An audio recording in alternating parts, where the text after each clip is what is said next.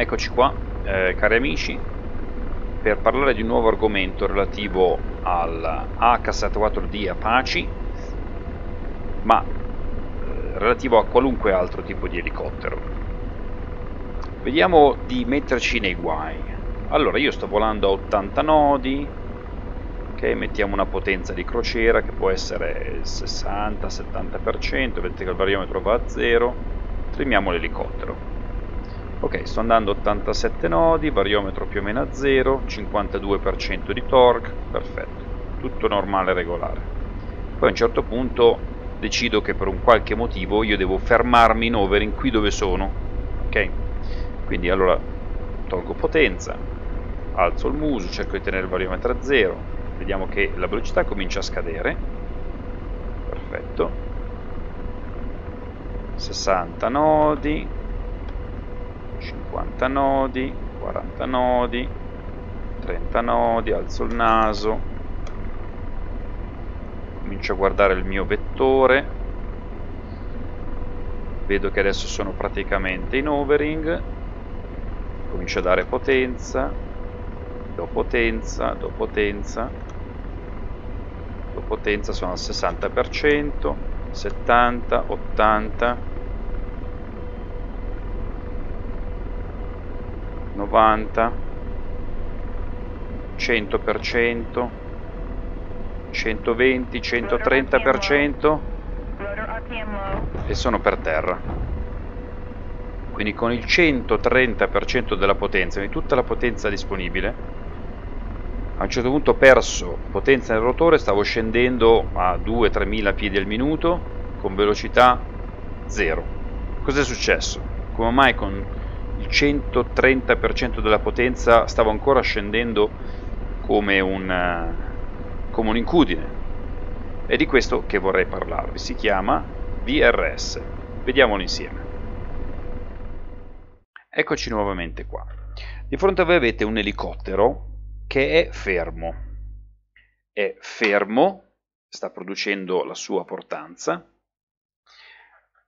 ma sta anche scendendo verticalmente ad una velocità superiore ai 500 piedi al minuto, quindi con un certo tasso di caduta, con un certo variometro negativo, se vogliamo. Arrivato ad una certa velocità discensionale, di discesa, si verifica un effetto aerodinamico per cui nella parte centrale dell'elicottero, nella parte centrale del flusso che il rotore crea di aria spinta verso il basso, una parte rifluisce verso il centro laddove non ci sono le pale. Quindi scappa verso l'alto e crea questo rotore. Un rotore che va a influenzare, a perturbare l'aria nella parte centrale delle pale e ne riduce la portanza. A questo si aggiunga, visto che stiamo precipitando, stiamo scendendo velocemente, un altro vortice che si crea all'estremità delle pale, anch'esso che contribuisce a ridurre l'efficacia del nostro rotore. Stiamo quindi scendendo nel nostro stesso cilindro d'aria. Il nostro stesso cilindro d'aria ci risucchia verso il basso, andando ad annullare l'effetto del rotore. Questo fenomeno si chiama Vortex Ring State. Si innesca quando noi ci vogliamo fermare e lasciamo che la nostra velocità discensionale superi i 500 piedi al minuto. Se a questo punto non facciamo null'altro che aumentare la potenza del rotore, l'efficacia del rotore stesso, ormai compromessa, non sarà sufficiente a fermare il nostro ratio di discesa. Quello che succede è che noi stiamo chiedendo un sacco di potenza al rotore, il quale rallenterà, andrà sotto i giri necessari al sostentamento e questo contribuirà ad esacerbare la situazione. Quindi noi ci troveremo a precipitare dentro il nostro stesso cilindro d'aria, coinvolti e immersi nel nostro stesso cilindro d'aria discendente, con un flusso aerodinamico d'aria che intorno alle pale è completamente compromesso e non ci sarà più niente da fare. A questo punto siamo fregati. Esiste una manovra, anzi due se vogliamo, uno per evitare questo fenomeno e l'altro per uscire da questo fenomeno. Evitare da questo fenomeno si fa in due modi. Primo, cercando di non scendere mai verticalmente. Negli elicotteri in generale si cerca di evitare di scendere verticalmente se non negli ultimissimi istanti del volo, quando però siamo in ground effect, in effetto suolo, e quindi c'è un cuscinetto d'aria compressa sotto di noi che evita l'insorgere di questo fenomeno. Per tutti gli altri momenti, quando noi scegliamo di scendere con un elicottero, lo dobbiamo fare traslando verso l'avanti, possibilmente andrebbe bene anche lateralmente o indietro, ma per ovvi motivi è meglio verso l'avanti, purché noi manteniamo una velocità di 10, 15, 20 nodi, l'aria intorno al nostro rotore è aria nuova, aria fresca, aria non perturbata, quindi se anche noi scendiamo con un certo variometro non è molto importante. C'è una relazione tra velocità di avanzamento e variometro, quindi più veloce vado, più posso ottenere un variometro discendente elevato, più lento vado, più devo mitigare, ridurre, contenere questo variometro. Quando io mi fermo poi non dovrebbe mai superare i 300-500 piedi al minuto. Dobbiamo quindi mantenere nel nostro ciclo di controllo dei parametri di volo sempre il nostro ratio di discesa, in modo che quando siamo fermi questo non superi mai i 3-500 piedi al minuto. Ma cosa succede se noi ci distraiamo e ci troviamo in questa situazione? Bene, in questo caso l'unica cosa che possiamo fare in modo repentino è quello di portare avanti il nostro ciclico e quindi uscire da questo cilindro di aria discendente e perturbata, uscire verso l'avanti possibilmente, andrebbe bene anche lateralmente o indietro, idealmente verso l'avanti, dipende dagli ostacoli. Questa manovra riesce se abbiamo una quota sufficiente per farlo.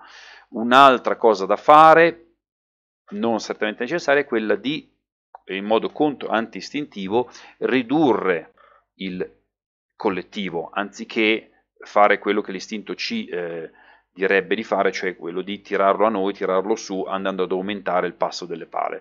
Vogliamo quindi lasciare il rotore libero di mantenere i suoi giri, non eccediamo un torque di 70-80%, portiamo in basso il muso, andando a portare avanti il ciclico, usciamo da questo cilindro d'aria fortemente discendente e perturbata e ricominciamo a volare, godendo anche di quella che si chiama la transitional lift. Appena noi otteniamo una velocità di 20-30 nodi, il rotore in sé crea una portanza che va al di là dell'inclinazione solo delle pale, ma è il rotore che agisce come disco, quasi come un'ala, e genera una portanza aggiuntiva che ci aiuta a ridurre quel ratio di discesa eccessivo e a uscire da questa situazione. Andiamo a vederlo in pratica.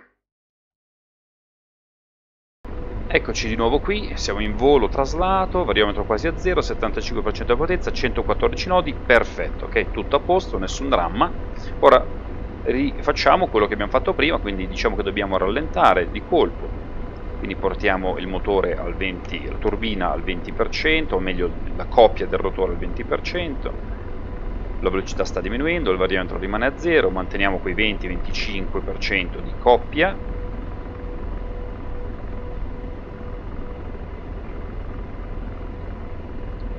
A questo punto sotto i 40 nodi, se noi non facciamo niente, ecco il variometro che comincia a scappare.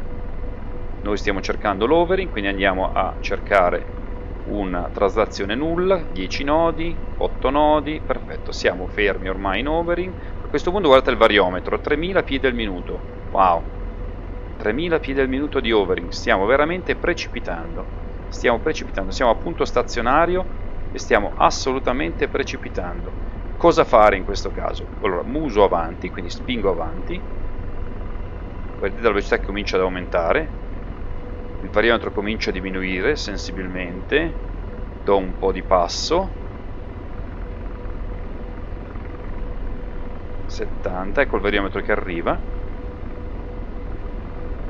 tiro sul muso e sono uscito. Sto salendo, velocità, quindi sono uscito facilmente perché avevo la quota. Proviamo adesso a farlo da una quota inferiore, vediamo se riusciamo a salvare la pelle anche in questo caso. Ok, manteniamo il variometro a 0, cerchiamo di portare la velocità a 0, velocità a 0, ecco qua, ok. Ora stiamo scendendo a 2500 piedi al minuto. Avanti il muso, lo passo, 70%, avanti il muso, non esagero con il torque, che non voglia ammazzare il rotore, e siamo usciti, e vedete anche da quella quota siamo usciti abbastanza agevolmente. Ovviamente si suggerisce di iniziare manovre anche in modo più aggressivo, in modo pronto. La logica è prevenire e non curare, quindi se noi ci troviamo in quella situazione si fa così, ma quello che dovremmo fare è evitare di trovarci in quella situazione. Quindi se io adesso riprendo un po' di quota,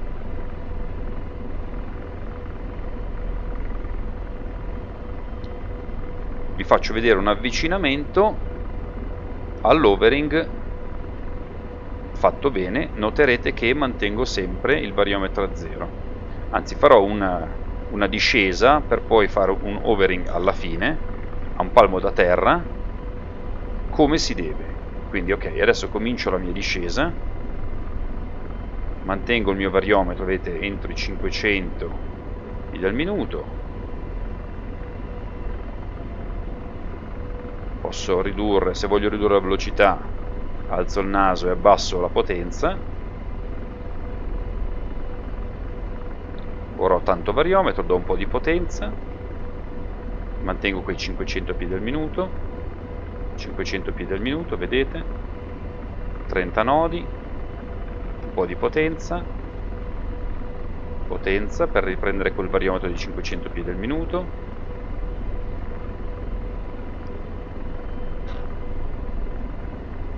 Trimmo bene l'elicottero, alzo il naso,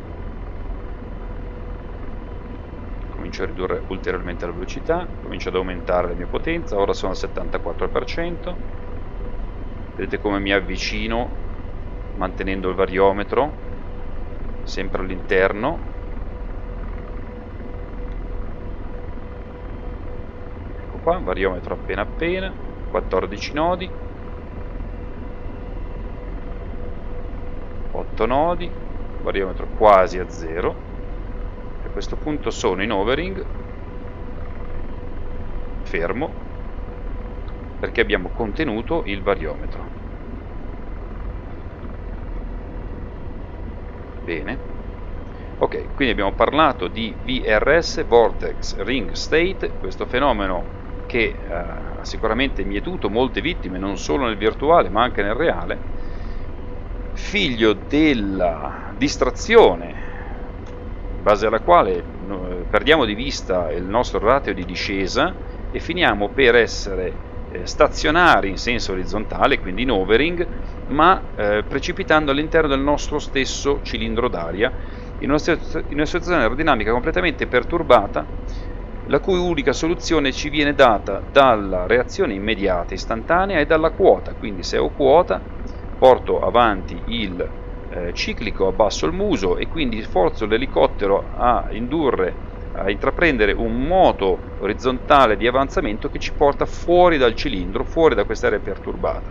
Acquistiamo un po' di velocità, un po' di transitional lift, diamo il passo al rotore necessario per creare portanza senza strozzarlo, quindi non andate a cercare dei torque di 90, 100, 110, non serve, basta 60, 70. Una volta acquistata la velocità, come si fa con un aeroplano post stallo, dopo lo stallo, lo tirate su e vi mettete in volo orizzontale livellato. Ok, spero che questa cosa vi sia utile, vi sia chiara. Se non ho spiegato bene, avete delle domande, potete metterle nei commenti.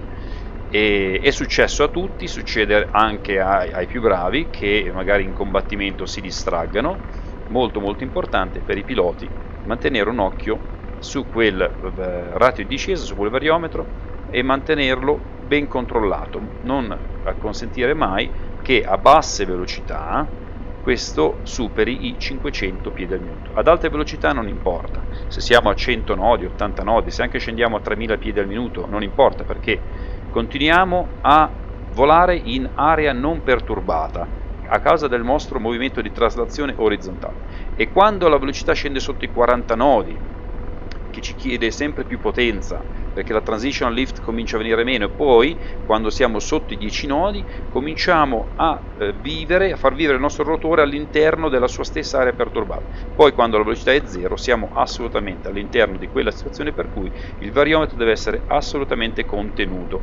Se ce lo facciamo scappare verso valori di 2000 piedi al minuto non sarà più possibile uscire da questa situazione semplicemente aumentando la potenza, anzi aumentando la potenza esacerberemo il problema andando a strozzare il rotore, il sistema turbina-rotore, che perderà di giri e a quel punto saremo morti. Se c'è quota sufficiente, vi ricordo, giù il muso e uscite subito dal cilindro di aria perturbata, non sforzando però il rotore con potenze eccessive, basta 60-70%. Ok? Benissimo ragazzi, se vi è piaciuto il video, questa volta fortunatamente breve, sia per voi che per me, mettete un like, iscriversi al canale, vi consente di essere informati sulle prossime edizioni di video come questi, non solo per DCS World ma altri simulatori di volo. E bene, a parte questo, auguro a tutti una buona giornata e buon VSR a tutti, ciao!